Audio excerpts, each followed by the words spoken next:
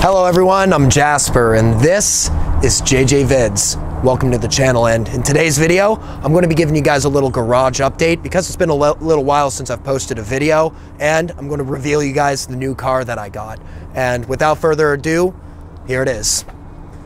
The new, to me, 2002 Lexus Ls 430, and we have the Sportscross here as well. Like I said, I'm going to be walking through both of these cars for you today, giving you a nice garage update. Stay tuned. So let's start off here with the Lexus Ls 430. This is my newest acquisition. I haven't bought in a car in a long time, and this is the first one that I've bought actually since the wagon, which was over almost 3 years ago now. And this is a 2002 Lexus Ls 430. It has a naturally aspirated 4.3 liter V8. Driving the power to the rear wheels, and it's finished in this really nice 3-stage metallic white paint job that just glistens in the sun. Underneath the hood, we got the 4.3 liter naturally aspirated V8 producing about 290 horsepower and 320 pound-feet of torque. And for the most part, this is a really quiet motor. And as you can see, we took off most of the engine panels around the motor because I think it looks good without them, and I think it also helps with the heating. Hopping on to the interior of this car, this is really where the LS shines because this is the flagship Lexus model, and this has by far the nicest interior that Lexus offered at the time, and everything in here is really high quality. We got leather door panels, leather seats, leather center console, and nice wood trimming throughout, and we got the beige on wood brown interior. You know, a couple features that this car has that I really like that I'll point out: these extended door cards. We have this nice touchscreen right here that's pretty intuitive for being a 2002.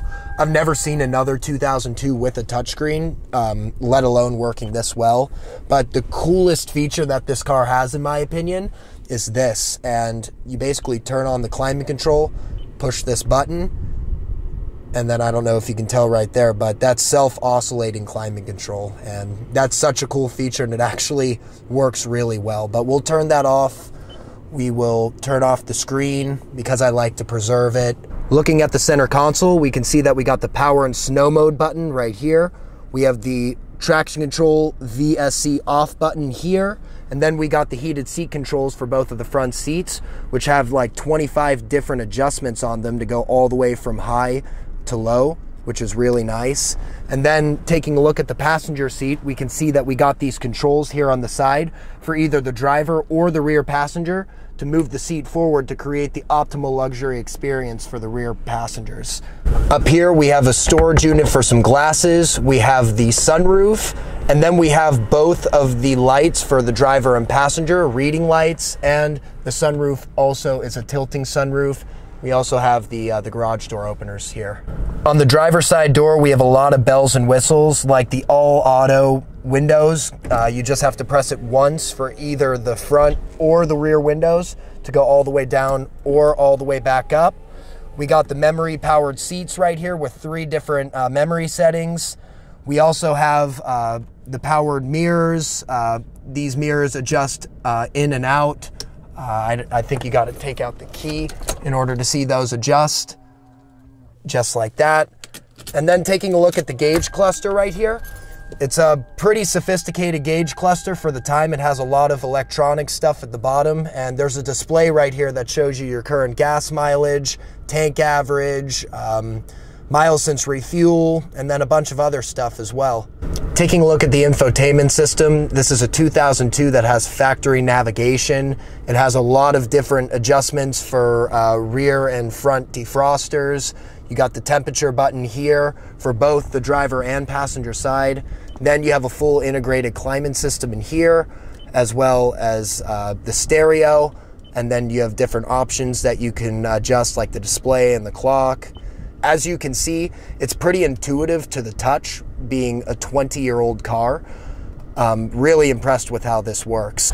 Climbing into the back, this is really where the luxury happens. Got a lot of room back here. Same thing throughout the interior. We got the leather door panels. This seat is all the way far back for my seating position, and I'm about 6 feet, and we still got a lot of room in here. And the cool part about this car as well is when you put down the center console, In the rear seats, we got this really cool heated seat for both of the rear seats. Super nice feature. The whole interior is wrapped with leather. It's really, really clean, really, really nice. Everything feels nice. And we also have rear climate control back here as well. But other than that, that's pretty much a good overview on the LS 430. This car is a really smooth driving car as well, which will go for a drive. All right, so driving the LS 430, and never driven this car on this YouTube channel for you guys before. First thing I have to say about this thing, it's built like an absolute tank. You can't hear anything on the road. It's almost dangerous how quiet it is in here. And taking any turns in this car, it's super smooth, a lot of body roll going on. But that's the point of this car. The point of this car is to be a luxury cruiser, not to be pounding on it all the time. Taking this corner here, we'll drive into the gas a little bit.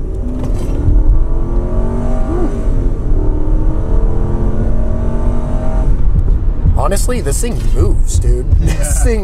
This thing moves. Yeah, the freeway. The power on this thing, just stepping on it, going in a straight line, super good power to get onto the freeway or anything like that. It is a 4.3 liter V8. It's got a little bit under 300 horsepower, a lot of torque, and it really moves this boat of a car around really well, considering that this thing weighs upwards of 4,500 pounds, just about 1,500 pounds heavier than my wagon is. But overall, like I said, really smooth driving car, really nice daily driver as well. And I'm getting about 18 to 26 miles to the gallon on this thing, city and highway, and that's about it. It's a very factory car. But then this car, which is what a lot of you viewers like, the Lexus IS 300 Sportcross. This is also a 2002 like the LS. They're both 2002s. There's been a few things done to this car in the past couple months, very minor and minuscule, but the first thing is the window tint. I should have done that the first day I bought this car. We went full limo in the back. We did ceramic on the front windows and ceramic windshield as well. These, you can't really tell that they're tinted, but these are actually a 70% ceramic window tint. Works really well when you're in the car as well. You don't even have to wear sunglasses when you have these when you have the tint in here. But just taking a look at the interior, just keeping it nice and clean. For those of you who don't know, this is a 5-speed manual swapped wagon. They didn't make these cars from the factory in a 5-speed manual, so you have to swap them in order to get the manual in these, which this is. And looking in here, the only other thing that I did was I got this hardwired dash camera right here, which hooks up to my Kenwood head unit, which is nice. And I also got my radar detector hardwired as well. So a little less wires, a little bit more clean. Taking a walk in the back, one thing that's getting progressively worse is this rust. We got this growing right here. We got some surface rust on the bottom, getting a little bit worse as well, but I'm going to be getting this fixed in the next couple weeks. There'll be a video on that coming to you guys soon. We still have the Greddy exhaust on here, and underneath the hood, it's pretty much the same as it was before. We just have the same AEM cold air intake. We got a new filter on it. We have the catless headers right there, which makes it sound nice. We have the full aluminum Mishimoto radiator with silicone hoses. We got the manual transmission swap components over there. And other than that, just keeping it pretty clean for the most part. And I guess the last part is the sound system. So same sound system as we had before in this. We got the Focal flax lines in the front door with the tweeters. And then if you come on into the back, there's no speakers in the rear doors. The speakers for the back are located in the tailgate. And if you put this thing back right here, we got the rear Focal flax line speakers mounted right here.